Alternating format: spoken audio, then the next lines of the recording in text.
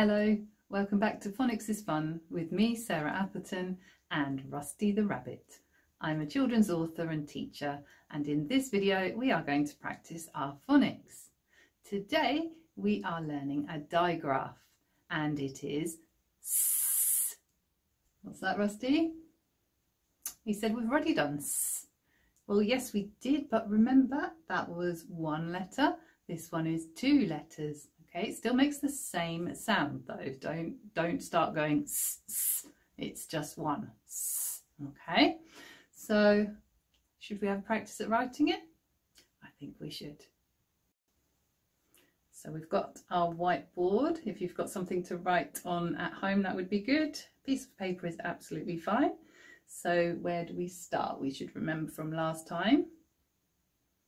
Yes, we do start at the top, well done. And we're going to curve one way and then back round the other way.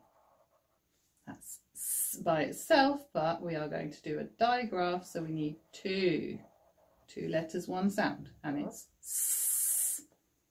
Okay, one more time. Curve and back the other way. And right next to it, another one, curve and back the other way. S. Have a practice of that at home. Do it very neatly if you can.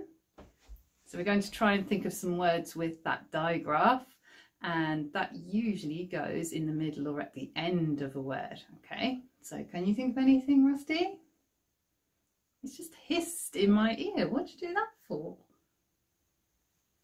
Oh, I see. His word is hiss. Can you hear this at the end of hiss?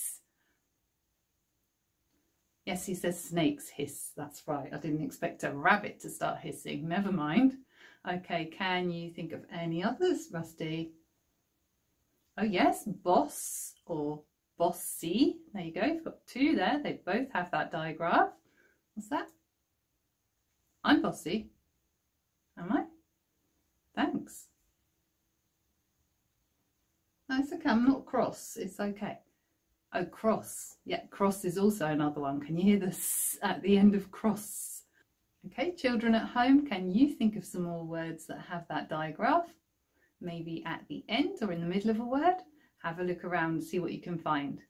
And don't forget, say the sound and write it down. And Rusty and I will be back soon with some more Phonics is Fun. Bye for now.